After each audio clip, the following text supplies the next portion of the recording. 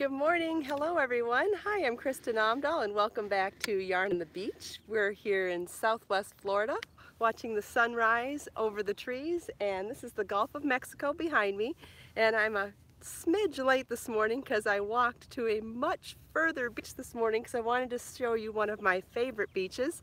If you're joining me live, please say hello and let me know if you're crafting this morning.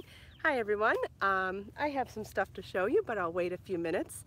And I see some familiar names. I see Karen's here, and Edna and Ruthie. Hi Gail, good morning, thanks for joining live. Hi Sharon. So we are north of Little Hickory Beach. Good morning Mar. Hi Rachel, thanks for joining me live. Hi Mona, hi Elena, hi Michelle. So glad you all could join me live this morning. We are at one of my favorite spots that you cannot get to by car. Beatrice, I was 2 minutes late this morning. I'm usually not late. Hi Doan, hi Constance, happy Independence Day if you're celebrating. Hi Sherry. So normally we go to either Vanderbilt Beach to the south, then Bonita Beach is north of that, then Little Hickory Beach is north of that, and we're about a quarter to a half-mile walk north of Little Hickory Beach, and so I walked with the wagon, forgot my drink, which kind of stinks because it's hot and it was a long walk. Hopefully I'm not panting too bad. Sorry if I am, but I wanted to show you this amazing spot. We're at an inlet, so we pretty much have 270 degrees of waterfront around us. It's more water than land, and we're at the tip of the piece of land with the water. So I'm gonna start by showing you the inlet here and then all the way out to the Gulf of Mexico. It is amazing. So I'm gonna turn the camera around and show you what I'm talking about. It's so peaceful here. So this is where I walked up. I walked the beach all the way and I took that little walkway to get here. And so these buildings are the very end of the land. And if you see over there, there's the inlet that goes behind the strip of beach. And then depending on the tide, this is either little islands that you can walk on, or it's completely underwater, or they can be little peninsulas like this one. And then there's the Gulf of Mexico out here. And then we'll come back around in the circle. So there's the walkway I took from the regular beach. It is so quiet and peaceful here. Oh, this tree up here, oh, these trees over here. I've been coming to this beach for 10 years, as long as I've lived in Southwest Florida. And visitors always take seashells and decorate these trees, kind of like Christmas trees. Isn't this adorable? So these have been getting decorated for, I don't know, years and years and years. So through storms and through hurricanes, whatever, if the shells come off, oh, there's a bunny right here. Hi, bunny. Hi there, little beach bunny. Good morning. Okay, I'll leave you be. I don't want you to get scared. So anyway, how's that? He was awfully close. I guess he didn't expect me to come up. It is so quiet and peaceful here. It's very secluded, yes. Sometimes you can walk out on these islands. Let's go see how shallow the water is in this little spot. Maybe we can walk out there. Although I just left my purse. But I want you to see how shallow it is. It's really easy to walk between these. So if I wasn't holding a camera and leaving my purse, you can see it only goes maybe calf deep right there, just in the little bit in the middle. And you could walk there if you went from behind those rocks. You could walk out there from this direction. But I have Dolly the Wonder Wagon with me, so it limits me to the little secluded areas like that that I can walk to this morning. Without Dolly, or with leaving Dolly, I could easily get up there.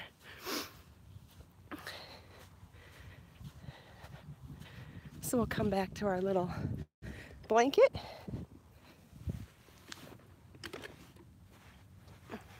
Whoops. and turn the camera back around.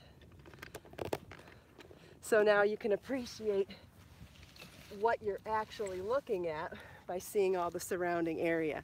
This is north, we're sitting north of Little Hickory Beach. So if you were to look it up online, you would look up Little Hickory Beach in Southwest Florida. No, Lisa, that's a great question. I did not do the photos for the book here. I did those at Barefoot Beach, which is between Bonita Beach and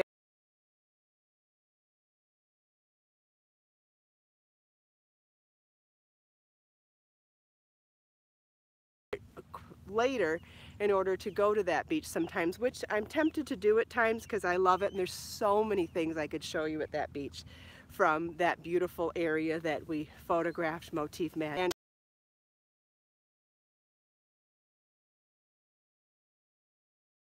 that was exciting. We went through that jungle-like trail. Probably was more dangerous than I realized too. Could have seen alligators or snakes for sure. Thanks, Sherry. I am wearing, Karen's okay with starting at 8 o'clock at times. Okay. I know not everybody is, and it also makes my day later, so it would be an exception to the rule, not something we did all the time. Today I'm wearing the Fine Madeline tunic, and it's a free pattern on my website. The yoke is done the same way as the meshberry top, but it is crocheted much longer, and it has a second color hem at the bottom, which you could do it all in one color if you preferred, or you could do it in the contrast color like I did. This is Blue Danube colorway, and this is Passionate Plum, and I'm going to show you how long it is without being belted, so you could totally wear that over leggings. Morning. Morning. So you could wear it, I mean, you could wear it like I have today with jeans and a tank top, or you could wear it over leggings. But what I think is a fun way to style this one is to, good morning, is to put a belt on, and you would put this at your natural waist. So like my jeans sit here, but I feel like my skinniest spot is my natural waist right here. So I put the belt on there, pretty snug, not tight, but snug, so it doesn't move around. And then I'm going to blouse this up over the belt. My goal is to not see the belt anymore when I do this. You could make a knitter crochet belt for this and make it tie. That would work too. But look at how cute that looks bloused up. It's just a totally different look than the tunic. And I think that that's a really fun way to alternate a really simple garment that's super simple to make. So this morning for my styling, I added Passionate Plum tassel earrings to go with the Passionate Plum hem on the top, because I thought it was just something fun to do. Good morning. Hi everyone. I see Lily and Nikki. It's so quiet here.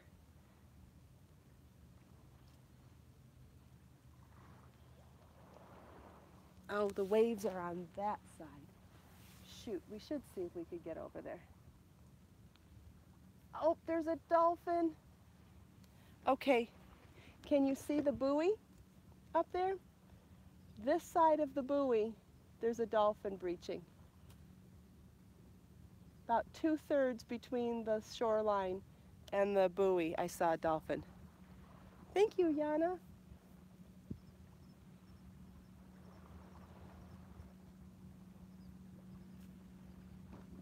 Oh, did you see the pelican? He dove in for breakfast. So fun.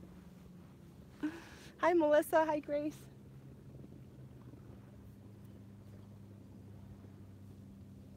So I'm not even sure what this inlet is called.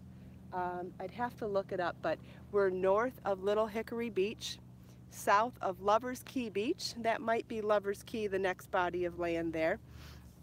I love dolphins too. They're so fun.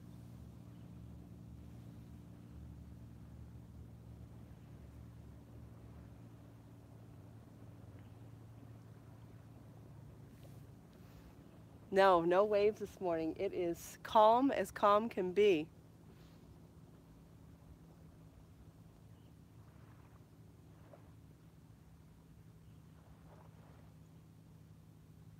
Yeah, totally different. But every day's different at the beach, right? So is anybody else crafting this morning? Happy Independence Day, and it's your birthday month. Happy birthday. It is a beautiful beach, Elisa. The hard part for getting here is that there is no way to park to drive your car here. It's about it's about a half-a-mile walk from the last place you can park your car. So it has its challenges for coming here, but it is so worth the effort when I do. I think this is one of the prettiest spots to come. Oh, happy birthday, Karen's husband. Lisa's finishing her Morgana edging. That's exciting. Happy birthday, Gloria.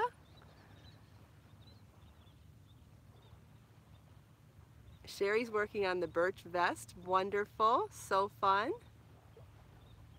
Grace, Sahara Sunrise actually has some of the pure gold color in it. They actually coordinate really beautifully.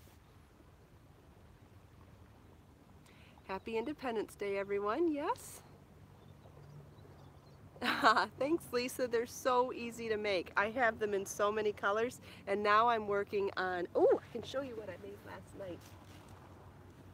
I am working on adding my fine chandelier earrings in multiple colors, because I love having these in multiple colors, so I can just pick a pair that goes with whatever outfit I'm wearing every day. But I want to do that with the fine chandelier earring too. So last night at Knitting and Crochet Club, I made a pair in this colorway of bling. I haven't added the hardware yet, so they're not ready to wear, and I haven't blocked them, but this the bling is amazing in earrings. I don't know if you can see it. Let's see. Can you see it sparkle in the camera? Not sure the sparkle's showing up, but I did it in this colorway. Maybe you can see the sparkle. Oh, you can see the sparkle. Awesome. So they take hardly any yardage to make, so if you have fine bling already and you have a little extra from any of your projects, great way to use up the leftover bling. Look at that. Amazing. Or if you were going to make Christmas presents or some sort of gifts, you could make a ton of these with a ball of yarn. And then I did a pair in Lilac Memories last night, which I think that'll be so cute too. So what I'd like to do is get them in as many colors as I can, so on any given day I could just pop a pair in my ears that goes with my outfit, whether it coordinates or contrasts with whatever I'm wearing. And what else am I working on? Made some progress on my sun hat. It's not done yet, but it's getting there. And this is Be So Fresh linen yarn in half double crochet in the round, which I think is giving me a beautiful texture that I love. Elisa, you'll love this top. So easy to wear. And again, with leggings and a top underneath, you would just wear it unbelted, and it's just so easy to wear. I feel like I hear a dolphin. Did you see him? Oh, am I in the way? He's closer now. Did you see the dolphin? Oh, I hope my head wasn't in the way. He's closer now. Do you see him? He's over the rocks. But he's going that way. Dang it. Maybe we'll see another one. No. Boo.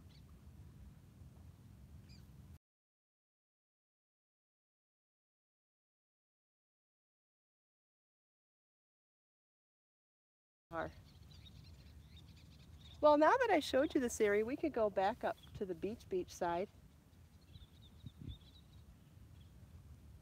Let's just walk and see if... I'm going to turn the camera around. I'm going to turn the camera around and see if we can get up here with Dolly. See if this is the way I came in. I know, we're going on a little adventure. Okay, so if we come back up here, this is where we saw the dolphin. Let's see if there's a way to walk down there. No, there isn't. There's no way I can get the dolly down here. No. So you see, this is This is where I really wanted to come this morning, because this is a piece of land that literally doesn't exist all the time. Depending on what the tide is, this disappears. So how fun is that to go stand on land that doesn't always exist? Go ahead, it's fine. So it doesn't look like I could get the wagon down here, so we'll have to figure out another spot. Maybe we'll just go back to the beach. Oh, there's some pretty flowers down here that we don't see at our other beaches. That one.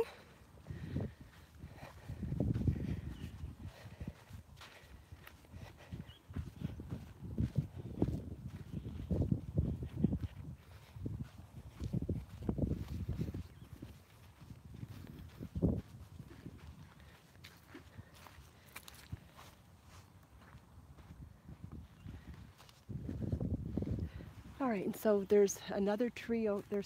See that big tree up there? That one's all covered with seashells. This one has seashells on it too. So you can see that travelers have just all decorated these trees over time, which I think is so special.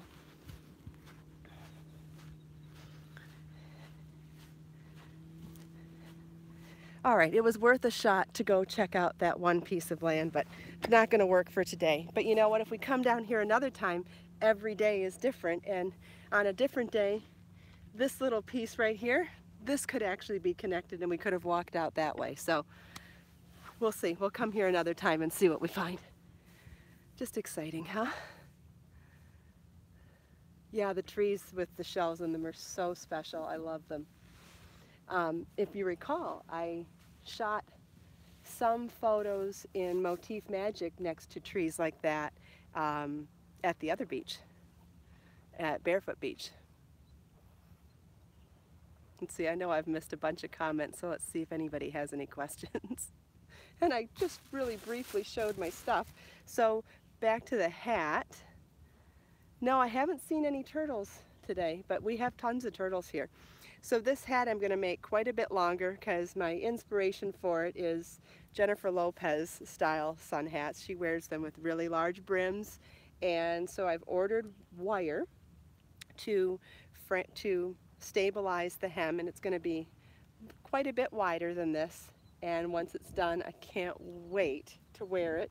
And I really would like to have a hat to wear here at the beach in the morning. Sometimes the sun's a little tough. So super excited to get that going. Hi Rachel, I'm glad. Oh, I'm glad you could make it live for a bit. Yeah, it's a holiday. I'm sure not everybody has their regular schedule either.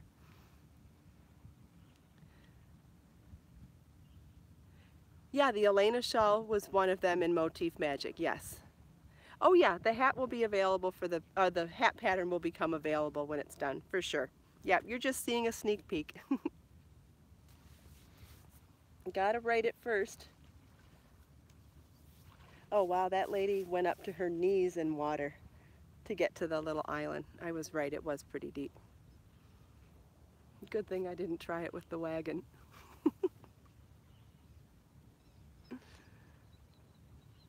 Wide brims are awesome. You've done with raffia. Okay, cool. Well, this one's going to be with linen, and I bought the wire. It has not shown up yet, but as soon as and I have time. I haven't finished the hat either, so it'll arrive at the right time, and I'll finish the hat at the right time, and then I want to design some sort of beautiful beadwork to go around to decorate the outside. So once you have it on, there'll be something beaded that sits around here. Can't think of the name of that decoration, but hat band maybe? I don't know. But I remember I've had hats in the past that had beautiful beaded trim there. I think I'm gonna make it big. I mean, you could stop here if that's what you liked. You know, you're just doing increases like you do for a hat. So Dolly needs water wings. Yes, she does. That's awesome. So if you're familiar with doing the increases in a hat, for example, I'm doing 12 increases per round. So I started with 12, then increase in every stitch, every 2 stitches, every 3 stitches, 4, 5, 6, and so on. Then when you're done with the brim, you work even for a hat, right? If you're doing any kind of a beanie. And then to do the brim, you carry on with the increases you were doing for the crown. So I'm still doing 12 increases per round, but every 16, 17, 18 stitches, so on and so forth. So you could stop the hat at any time. If this is the size hat you wanted, you could stop here. I'm going to come out, probably do at least double what's there now. This is Be So Fresh yarn. It's my 100% linen yarn, and it's a sport weight. I'm doing this on a D crochet hook, which is 3.25 millimeter. So if you're familiar with hat construction, you could do this on your own now. I'd like to also do it in some stitch patterns, like an offset shell would be beautiful, but I thought starting simple was best. So yeah, if you're familiar with hats, that's how you do a sun hat. You really, if you've made a beanie, you already know how to make this. You're doing it in the same rate of increase as the crown. You're welcome, Lisa. I would guess it's going to be 1 ball for the hat, but until I finish it, I can't tell you that number. Can't be certain, but you know, it's a generous 315 yards per ball, so I have a feeling that 1 ball is going to be sufficient.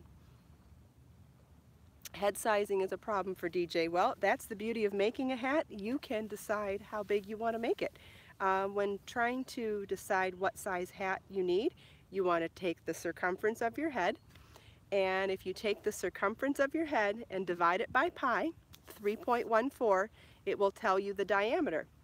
The diameter is the number you need for knowing how big to make your crown. So I'm making this hat 18 inches in circumference, so I needed my crown, the flat area of shaping, I needed this to be 6 inches across. So if you have a larger head or a smaller head and you need larger or smaller than 18 inches, you would make your crown whatever diameter coordinates with whatever circumference of your head. And I know that sounds really mathy, but if you just, the measurement around divided by 3.14 is the size of the circle that you need. Simple.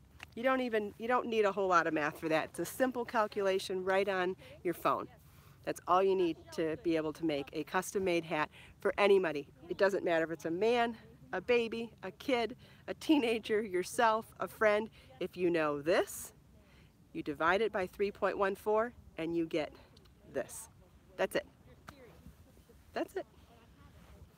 Secret, no longer a secret. Super simple. It takes a lot of pressure off of knowing what size hat to make. If you can just get that measurement on someone, take a tape measure, measure it, pull out your phone, divide that number by 3.14, done. It's so easy, yes.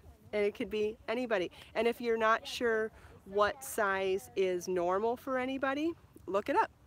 There's a sizing standard for newborn, baby, toddler, child, woman, man. The average woman is 18 inches in circumference, and then it's 20 or 22 for a medium or large men's, and then it goes down from there. But take out the calculator on your phone. The measurement around divided by 3.14 is the size of the circle you need for the crown. That's it. And then you work even for the rest of the hat. You're welcome. I'm so happy to share stuff like that. And even though I love math, I know not everybody does, so I love making math simple to encourage people that math is not as scary as it sounds. So that is as simple as can be. And then you're working top down, so you make the length whatever size you need. You can try it on as you go. Does anybody have any questions about that? Oh, you're welcome, Grace. My pleasure. Super easy. And hats are fun gifts.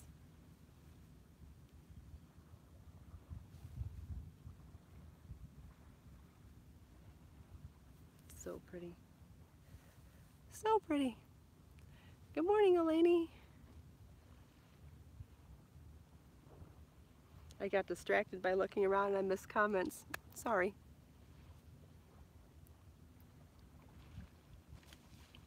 Your son likes math too, Carmen. Oh yeah, quick gifts for sure.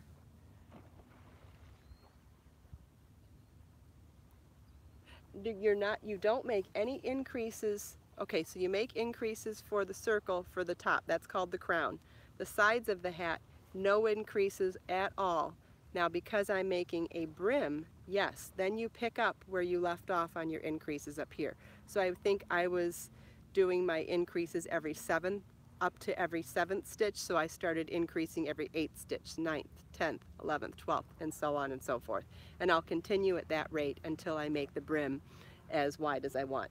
But I don't have a pattern written, so if you're someone that needs a pattern, please have a little bit of patience. I will share the pattern when it's ready. But for those of you who are more comfortable with just getting the gist of it, that's the gist of it. Does that include slouchy hats too? No, slouchy hats have different, are different. And there's different types of slouchy hats. You've got the beret style and just the oversized style. So sometimes slouchy hats are just made too big, and then you make the brim the right size. That's one.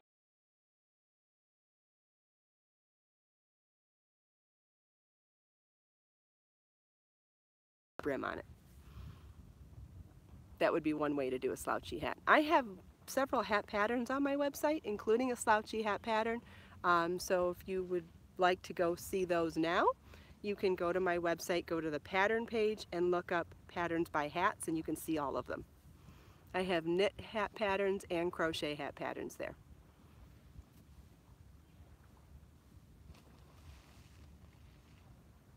At least one is slouchy, and the rest of them are beanies, I think. No, yeah, and then some are done in rows, some are done in rounds, so whatever your skill level is at, I have videos and free patterns for hats. Definitely. Oh, the top I'm wearing is Fine Madeline. Fine Madeline. And it's a free pattern on my website too. For anybody that's joining late, I can stand up and show it again. It's actually a really long, simple tunic that I like to belt for a style variation. So it's super long, not quite dress length. If you kept going, you could make it a dress, I think. I don't know, maybe you could wear it. Yeah, you could wear it as a dress with a slip underneath. It'd be a great beach cover up too. I added a contrast color for something fun at the end, but you don't have to do that either. It is a sized pattern, so I've got lots of sizes on the free pattern. It also has video tutorial.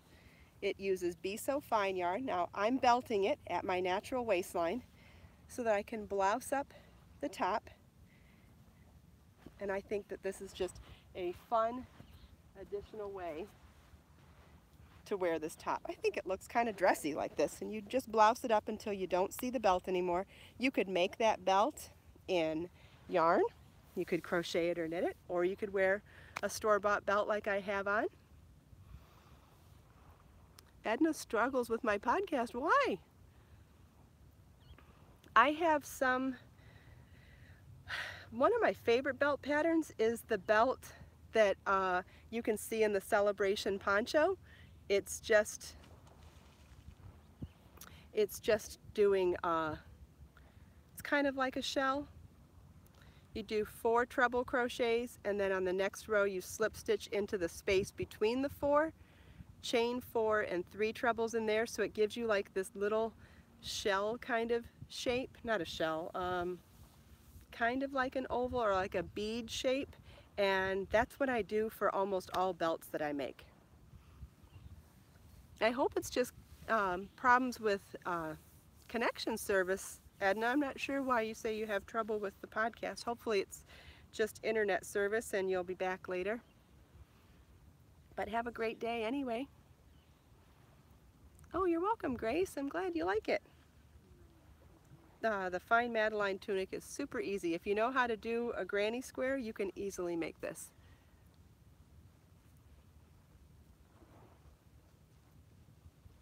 Oh, hope you feel better, Edna.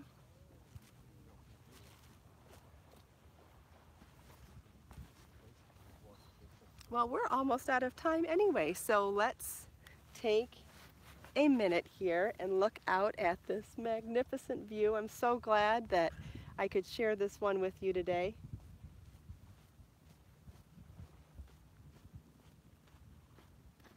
So let's soak in the view, the sounds of nature, and set our intentions for this day.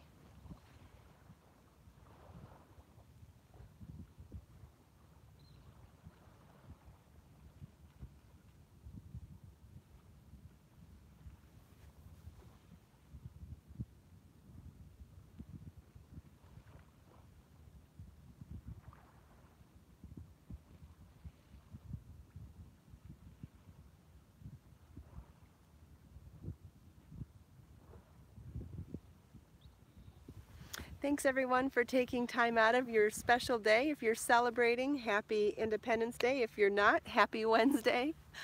Thank you so much. I appreciate you taking time out of your day to spend a few minutes with me. I hope you enjoyed our special beach adventure this morning.